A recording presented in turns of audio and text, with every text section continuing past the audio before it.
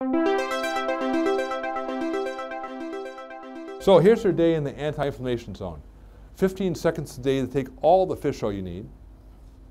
And you can maybe put 5 minutes to replace a meal. 30 minutes per meal to make a zone meal, moderate exercise, and stress reduction. Fortunately, I've got a whole lot of free time. I give the appearance of being busy, but I'm really not that busy. Mary will tell you that. But you have to focus on, if you want to basically take charge of your life, you've got to spend about 2 to 3 hours a day doing exactly that. And this is what you're looking at. Not taking charge of your future, it's taking charge of your life, which is your future. You have to do this every day, the best you can, the rest of your life. And the reason is because you want to keep your hormones in a zone. Hormones control everything that's important in your life. They control your weight, your health, your longevity, your mental performance, your physical performance, and your emotions. I can't think what else is important in life that are not controlled by hormones. And if these things are important to you, then take the time and effort to maintain the hormones that do all those things in that zone that's not too high, but not too low. And wellness really depends on personal responsibility.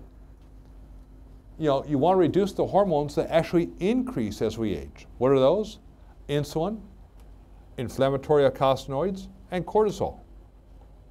There's no drug to reduce them, but the zone diet can. You want to reduce the hormones that fuel cellular inflammation. Where do they come from? From eating too many omega-6 fatty acids, not enough omega-3 fatty acids, and too many refined carbohydrates. And these are things no drug can do. Only you can do it. So if you do this, you finally get what I call a zone wellness pyramid. Here are the inflammatory genes that make your life a mess. You can silence those genes by following the zone diet, high-dose fish oil, polyphenols, and now if you have lots of extra time over and above that, and a lot of extra money, then you can buy hormonal replacement drugs or drugs themselves, nutritional supplements, do exercise, meditation, but don't do this up here unless you've done this down here.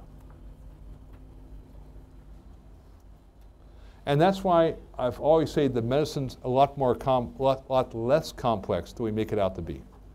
It's like an iceberg, like the one the sister ship of this one hit a couple days ago. You see this above the water, but below the water, it's all interconnected.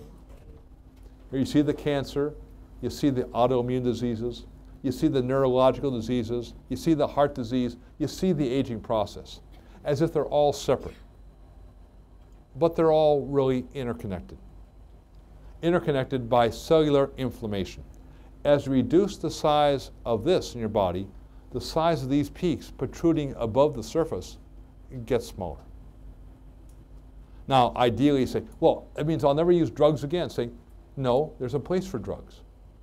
But the number one drug you have to work with is food. The more you use food as a drug, be taken at the right dosage, at the right time, the less you need of drugs to control the symptoms of the disease. It's the cellular inflammation that causes the disease. No drug can stop that, but food can. And if food is not totally sufficient, then you can use the least amount of the drug to control the symptoms of that chronic disease. And so my view of 21st century medicine, whether it'll be accomplished in my lifetime, highly unlikely, but sometime in the 21st century, I think it'll be seen, is it's all about wellness and the maintaining wellness. To do that, you have to reduce cellular inflammation. To do that, you have to control your hormones, and your diet is your primary drug. And high-dose fish oil is a key component of that diet.